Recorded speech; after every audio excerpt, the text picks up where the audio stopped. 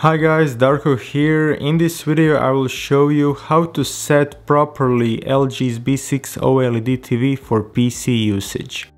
First thing you need to do to get maximum color resolution, meaning the sharpest text and all details on screen, is to change HDMI name to PC.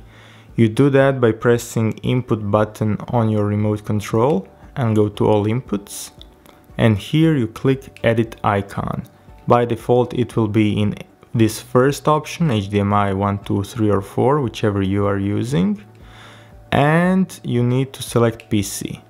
After that you will get 444, either Full HD or UHD resolution depending on what you're feeding. Next step is to go to this quick options menu, all settings.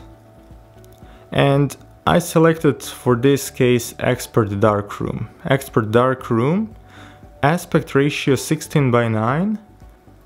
And now let's go inside Expert Darkroom. OLED light, this is luminance of the screen. Depending on how you like it, you can increase it or decrease it if you want dimmer picture. For this environment, for me 80 was just right. Contrast 85, brightness 50, horizontal and vertical sharpness at 0, color 50, tint 0. And in expert controls, most options are disabled, color gamut normal, edge enhancer off, color filter off, gamma 2.2, and in white balance, I didn't touch any of those settings, only color temperature needs to be set to warm 2.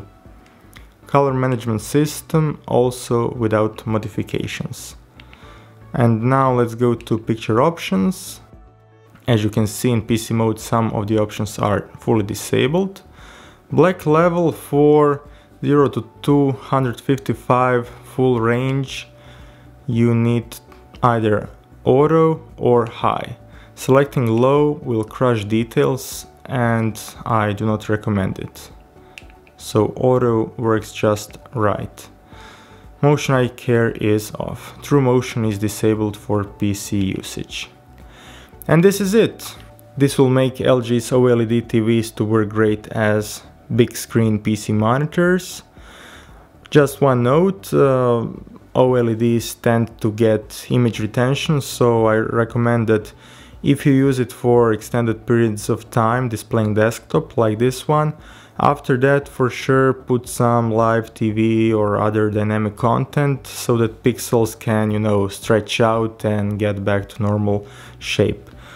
Also, good thing is inside settings, sometimes to do this OLED panel settings and clear panel noise option.